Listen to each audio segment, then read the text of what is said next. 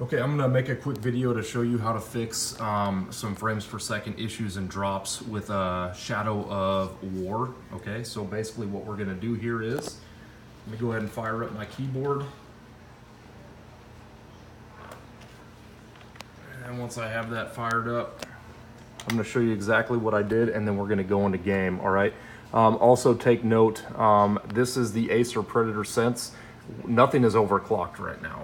Everything is on normal, fans are on normal. We don't need to overclock anything. We're doing just fine. So, all right, we're gonna go back home. I'm gonna minus that down.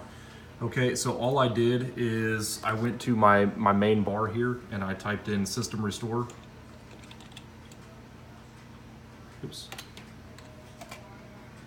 Restore.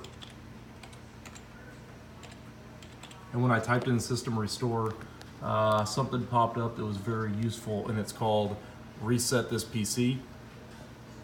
I clicked on get started up at the top, and then after that I put remove everything.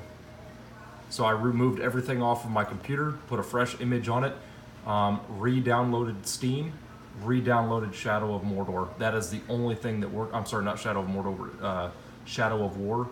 That is the only thing that worked for me. Everything else had failed. I'd reinstalled the game multiple times, reinstalled the graphics card multiple times. I was even running at the lowest settings of this game, overclocked processor, overclocked graphics card, and I was getting 25, 30 frames per second tops. So right now, everything is maxed.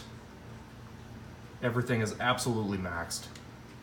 And I'm gonna show you that absolutely fixed the problem. And I saw this on the Steam forums. A lot of people were having this issue other than me.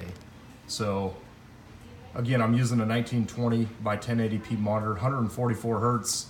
That's a little bit bigger and has a little bit more of a refresh rate than the 2560 by 1080 stock laptop monitor, the Acer Predator 21X, and that's 120 hertz. But as you look, as I spin around in a circle right now, that's where you would notice these frame drops, and they would be absolute garbage. But right now I'm on 4 times native resolution, and it's having no issues at all. So thank you for tuning into this. I really hope this helped for you.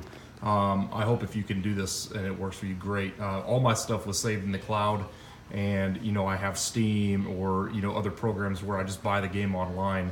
So I wasn't really out anything. So anyway, please throw a thumbs up down there if you like the video. All right, thanks so much. Talk to you soon.